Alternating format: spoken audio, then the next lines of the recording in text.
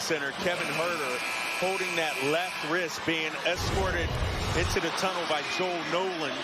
Here's what happened, Katie. Desmond Bane with the rip, and right down on the left wrist right there. It's the contact with that left hand coming down, and you see him grimace immediately and kind of tighten up his wrist there. He goes to the ground, stayed there for a while, able to walk back to the locker room. Obviously, it's a wrist injury, but they covered it with a jersey, and we will be waiting for an update. But